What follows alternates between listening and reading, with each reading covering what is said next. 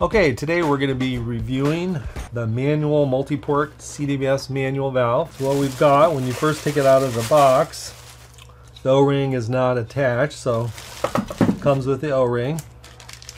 So you have a little bit of silicone lube and put the O-ring in there.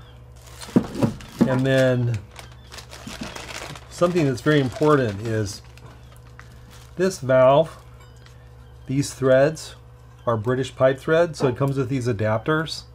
And these adapters use a gasket, so a washer. So you put the washer in there, and then you just screw in the fitting.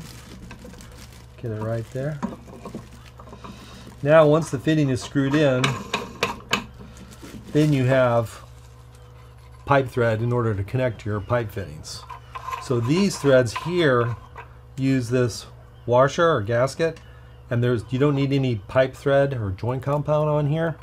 It's sealed by this washer. Your pipe here that you're going to be attaching, that does need some Teflon tape, and then in order to get a seal. So these valves are super easy to use, and it's almost a lifetime valve because it comes with a lifetime warranty on the ceramic disc. Inside here it has a ceramic disc, so when you go to manually backwash it, you're actually moving the disc, and I mean it's good for 100,000 backwashes. So once you have the fittings on the valve and your O-ring is attached, you just screw it onto the tank. Again, there's no need for any pipe joint compound or any Teflon tape on these threads. It seals with the O-ring. You screw it down until it's tight. And then you'll notice on the end of the valve, on the top of the valve, there's three. It's labeled. You have your filter mode. I don't know if you can see that. There's filter mode, and then there is the backwash mode, and then there is the fast rinse mode.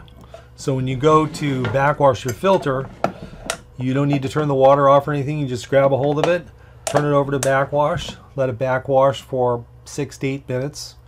Could be 10 minutes.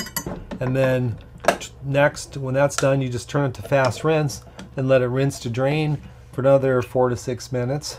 And then when you're done, you just put it back in the filter mode and you're good to go. There's no maintenance on these valves. Like I said, they easily last 10, 15 years or longer.